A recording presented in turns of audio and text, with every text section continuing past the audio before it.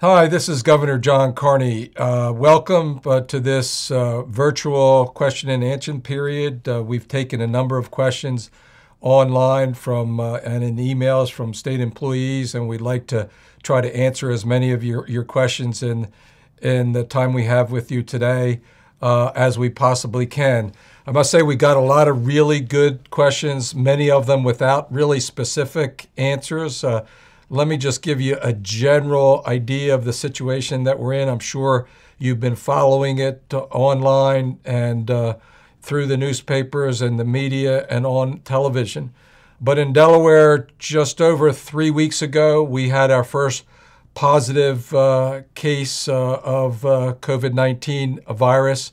Here in Delaware, we have issued a number of state of emergency declarations. We've amended those declarations as was necessary to close our beaches, to close bars and restaurants, to close non-essential businesses, to ask people across our state who aren't working in a non-essential business or leaving their home to go to the grocery store or some other essential function to stay at home, to shelter in place, to observe appropriate hygiene, and to keep an appropriate 6 foot at least distance between and among you and your neighbors and those that you come in contact with when you're out in the public. This is an extraordinary time, one that we've never experienced before in our lifetime.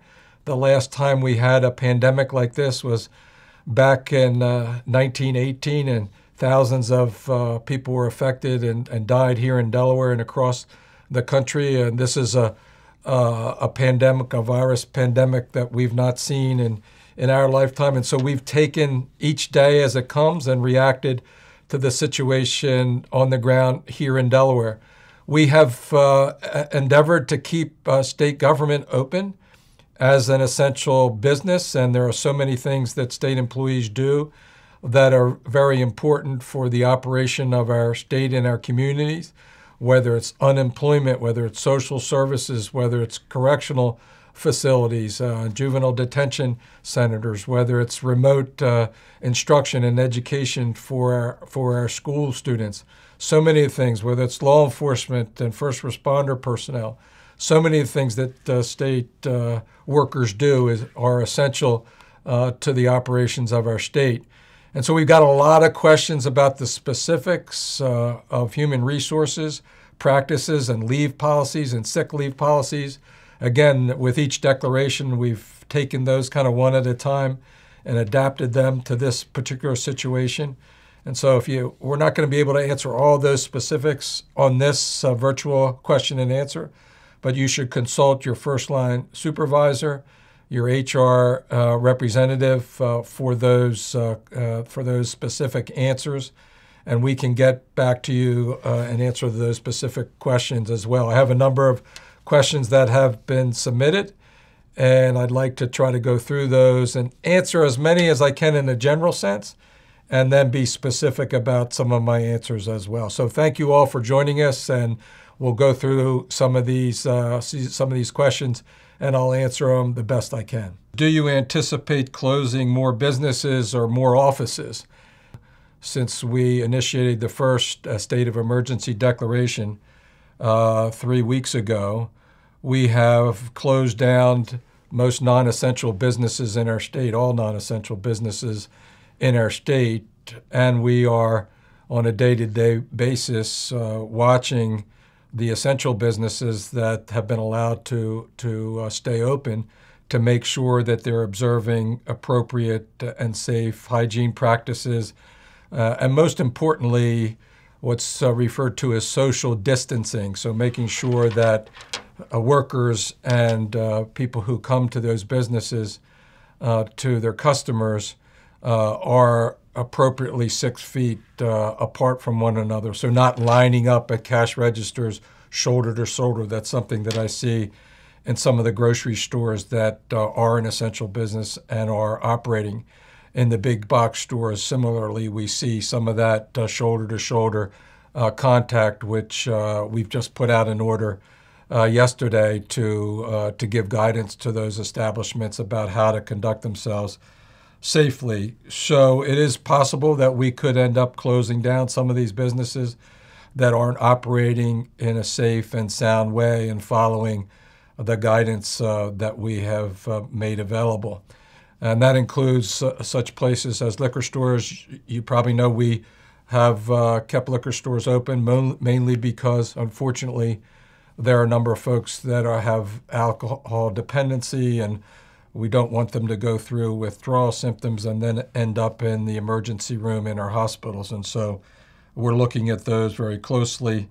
The objective of all of this, again, is to protect and preserve that hospital capacity as we get a surge in new infections and new patients so that we can provide critical life-saving treatment for those patients. Next question is, what kind of resources are you getting and requesting from the government? If you think of our overall objective, again, it's to preserve and protect the hospital resources. Part of that involves testing and testing kits. And so in my phone conversation this morning, conference call with the hospitals, we determined that each of the hospitals have enough testing kits to last the next week or two. And so that's an adequate supply, and they anticipate being able to get additional supplies after that period of time. So those are kits that we need to continue to have to stand up our testing sites. In order to do the testing and to provide services in the hospital, our first responders and our healthcare workers, those that are operating the testing sites, need what's called PPE, protective personal equipment. And those are masks, those are the gowns, those are the gloves, those are the shields to protect those frontline health care providers. And so we do have, again, each of the hospitals and providers on the call today indicated that they had adequate supply at this time, and it's something that we review every day or every other day. These are the kinds of things, and we've asked for replenishment of this equipment from the federal stockpile. To date, we've not got a lot of that equipment, mostly because we have some on hand, and it's being directed to states with greater need. We were fortunate to have Democrats and Republicans come together in the House and the Senate and pass a $2 trillion stimulus bill, which will really help small business owners in our state, will really help the thousands of people that have been unemployed or put out of work as a result of the closings that have happened here in Delaware and across the country. That will help state and local governments with resources that have been used to respond to this pandemic. So that's essential. There are really essential things that we're asking for, and particularly the legislation that passed from the federal government. The next question is, we've gotten a lot of questions about what this means for state offices and buildings, and why are some offices and buildings stay still open.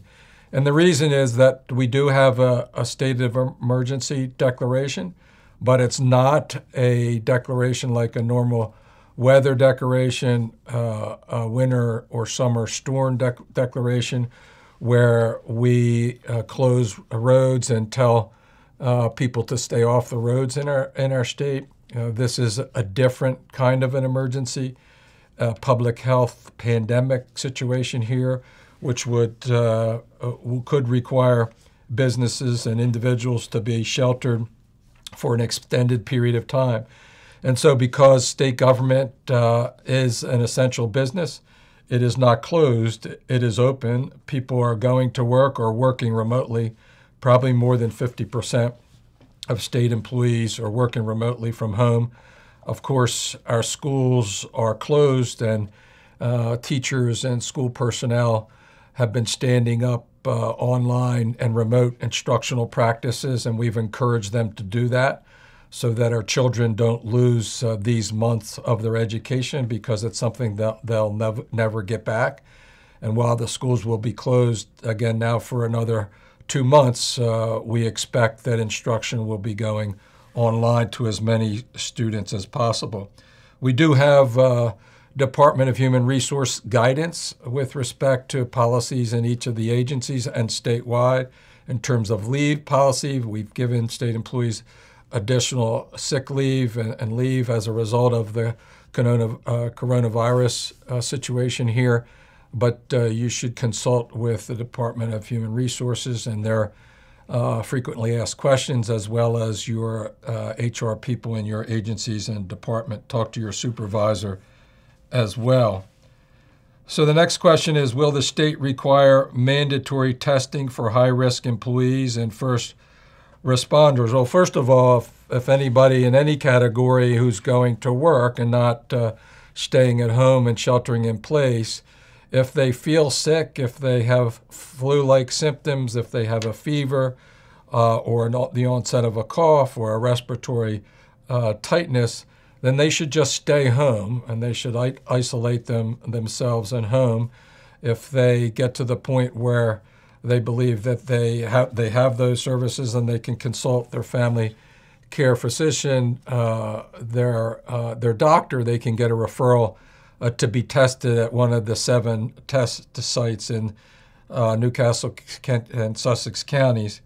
So if you need details about testing, you can consult the website at de.gov/coronavirus. That's de.gov/coronavirus, and you can get additional information on all these questions at that website. As I mentioned, we do have a statewide testing program that's being implemented in partnership with the hospitals across our state, with Christianic Care primarily here in Newcastle County, with St. Francis and AI de Nemours as well, with Bay Health in Kent and Sussex County, and with Beebe and Nanticoke and Sussex County as well. Again, it requires a referral from your family care physician or the hotlines that they have set up. And the reason for that is that we only have so many tests, and the tests aren't as effective if you're not symptomatic, I'm told by the physicians. And so that's one of the reasons that we don't have broader testing that some people have talked about and recommended is important. So we won't have required mandatory testing to the specific question here. For high-risk employees and first responders, we do have tests available for our first responders if they have flu-like symptoms, and if they're directed to be tested, we will put them through the testing process that has the quickest turnaround, so they can get back to work as quickly as possible and not be on the shelf for too long a period of time. So the next question is, workers have concerns because schools are closed. How can we help children with virtual schooling when we have to go to work? Well, first, thank you to all the teachers and school district personnel across our state. We've worked very closely with them over the last several weeks, leading up initially to the order to close the schools, mostly to help the schools plan and prepare for providing the school breakfasts and lunches that they provide to thousands of children on a daily basis. And they really have done a nice job in responding there, really standing up their summer feeding programs. To more recently, working on online instruction materials, and a lot of schools and school districts are really working on that. I've been walking up at Mount Pleasant High School, and I noticed that Brandywine School District is handing out laptop computers for children and families that need it, so that they can participate in that online instruction. And for the little children, make sure that they're doing their reading, getting the reading in, and getting access to those reading materials. I would recommend that you contact your districts there. Everyone is doing something a little bit different. We will be getting some reporting on that in the days ahead. But thank you to all the teachers and educators who are working there. And it's also important to point out that we've had a number of school nurses who have volunteered to help with hospital services, and we're going to need healthcare professionals there as the number of cases and the number of people who are sick with the virus ramps up. and hospitalization resources are stretched. And so if there's anyone else out there that has nursing credentials or have credentials that we can reestablish, please contact the Division of Public Health to make your name available to them, because we're in need of healthcare workers. When we think about the limiting factors there for these testing sites and for hospital resources, ultimately it's going to be the workers, the nurses, and the staffing at the individual hospitals and at the alternative care sites that we're planning on standing up if we get a surge that occupies all the available beds in our hospitals, and we're planning for that potential over the next month. So the next question is kind of hits a sad subject for me because it relates to sports activities which have been closed down. What is the plan for a spring season of sports for Delaware high schools? And I hope that we have an opportunity to have some limited school sports seasons. It remains to be seen what that will be and what that will look like. But I hear and I see where some of the athletic associations are looking for ways to have a shortened season or some kind of playoff experience. It would be just a shame for so many of those student athletes if they weren't able to complete their seniors seasons in particular, but all athletes not having an opportunity to compete this spring. It was very disappointing that our winter sports season and basketball season in particular, one of great interest to me, was shut down before our playoffs were completed. So that's something, our sports seasons, it's something that's being looked at, and hopefully we'll be able to do something there. But I must say I'm not overly optimistic, unfortunately. We've gotten a lot of questions about, as I said at the top, about technical questions about personal leave, sick leave, hazardous pay, and cleaning of buildings. And it really would be impossible to answer all the specifics there. Many of those issues are issues that we've dealt with statewide through the Department of Health and the Department of Human Resources in terms of a sick leave and additional time. But one of the things that I want to make clear is that the emergency declaration does not mean that the state and state buildings are closed. It means that we are operating as an essential business. We're open for business, certainly in a scaled-back kind of way. Obviously, there are a number of state employees who work in some of our facilities, correctional facilities, our juvenile detention facilities, who do have to go to work every day. They can't work remotely from home, and we understand and are considering different things that are necessary to keep those workplaces safe and clean. If you have questions, specific questions about your particular agency or department, I would ask you to talk to your supervisor, to refer to the guidelines on the Department of Human Resources, to consult de.gov/coronavirus for any questions. There's a lot of information that you can get there with respect to state government policy, some of the executive orders that we've had. You can check on the Office of the Governor's website and Facebook page about those particular orders. But I would also ask all state employees to be mindful that your actions and the actions of your neighbors affect all of us. And the way that we're going to get through all of this with as limiting effect on people's health and welfare, and to save lives is for everybody to abide by the guidance that we hear from the CDC and the scientists out there, which is to practice appropriate hygiene, washing and cleaning our hands, sanitizing our hands, sanitizing substances like this, surfaces that you're touching a lot, this desk in front of me, your phones, your doorknobs. If you're getting in and out of the car on your way to an essential business, your supermarket to get food, or a doctor's visit, to really stay in touch with your elderly parents, grandparents, aunts, uncles, and friends.